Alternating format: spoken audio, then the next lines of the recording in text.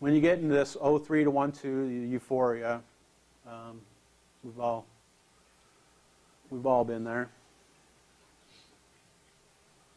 Get a little higher, you get into emotional instability, loss of judgment, reaction times go really bad, decreased sensory response.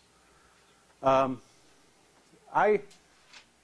my early days as a toxicologist, I participated in a drinking study where we consumed alcohols and did the field sobriety test and gave breath tests and simultaneous blood draws and urine tests and all this. And I was able to, well, first of all, I was surprised at what a 05 felt like. I was at the point, I didn't know what my blood alcohol was. But at 05, I said, you know what, I don't think I'd drive now. And they tell me, like, well, you're in an 05. We eventually I personally got to a 0.18, which is high. That's ridiculously high. It's not that high for the blood samples that we see, but I can honestly say that was the drunkest I've ever been in my life.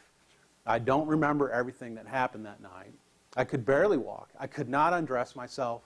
I mean, I got into my house, fell down in the kitchen, and slept there for a while until. So I don't. When I see people at 0.2 that are driving, I just don't know how they get the key. I don't think I could get the key in the hole. I don't think I could.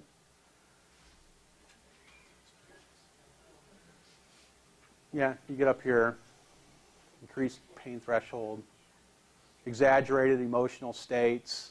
I love this. I love you, man. I love you.